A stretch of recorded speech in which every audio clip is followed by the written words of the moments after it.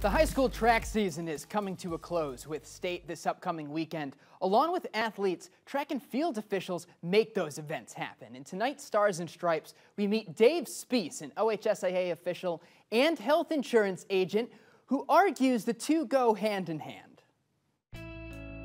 I would like to think being a salesperson, you're competitive by nature. Having participated in the sports as a youth, you're competitive by nature. And as an official, you're also competitive by nature. And you strive to see kids compete at the highest level possible. In 1978, I was a building substitute teacher at Rogers High School. We had a gentleman by the name of Bill Booth, who was the assistant principal, but very engaged in the track officiating world. And he encouraged even track coaches, et cetera, to pick up their certification. Within 3 years, I was full-time track official. And there's many of us, many veteran officials who I would consider to be Bill Booth disciples. And we were trained extremely well by him, held to high standards, et cetera. And you talk to any veteran official, mention the name Bill Booth, he's going to be revered. One of the things I enjoy about being up here is, first of all, we are faced with some inclement weather, but as the weather moderates, you see the times, the distances, the heights, et cetera, continuously improve.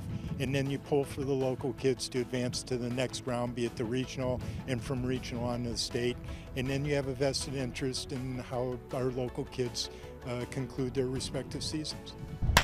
There's no question. There's a lot of pressures that come from the parents and those who don't quite see things on the athletic competition field maybe as the officials do. And I would suggest that any parent who's going to have a son or daughter involved in organized sport ought to have to officiate at least one sporting event so that they understand just the scrutiny and what all goes through into being a good official.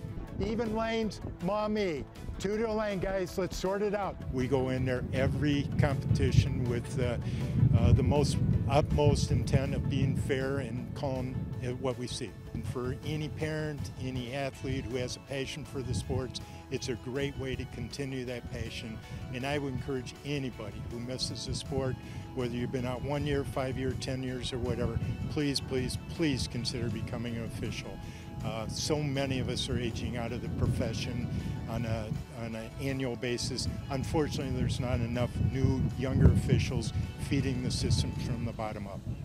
Stars in Stripes is brought to you by Midas, where you'll find the expertise you need to take care of your car. From brakes to tires to oil and everything else, trust the Midas touch.